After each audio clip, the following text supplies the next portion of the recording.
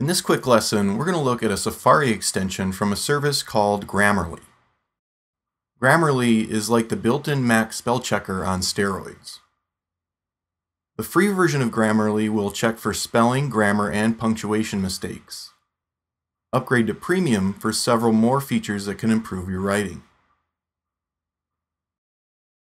So to get started, let's go to Safari Extensions and do a search for Grammarly. Then, just simply install the extension, and you'll need to create a free Grammarly account with your email address and password. So I now have the Grammarly extension installed, and we can click on the extension here in the toolbar. We can turn the extension on and off for any website. I'm currently on iCloud.com, and I certainly want it on for this site. So now let's create a new email. I'm just going to paste in some text. Each underlined word or phrase is a correction that Grammarly is suggesting.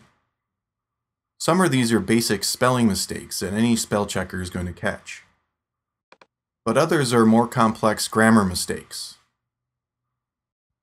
For each of these, Grammarly provides what should be corrected and a reason for it. Click on the corrected text here to apply the change.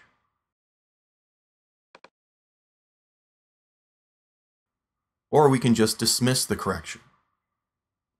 Click on See More in Grammarly, and we get a pop-up with an even more detailed description of this correction that contains several examples.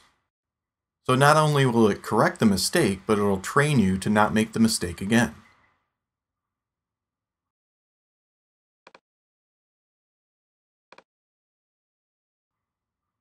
So that's a quick look at the Grammarly extension for Safari.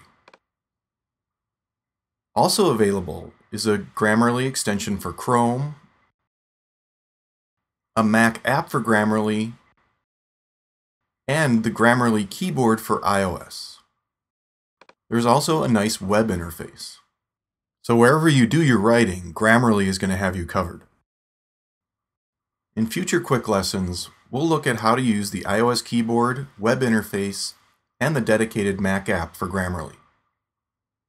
Go to themacu.com/Grammarly for direct links to the extensions and potential discounts on premium accounts. Thanks for watching.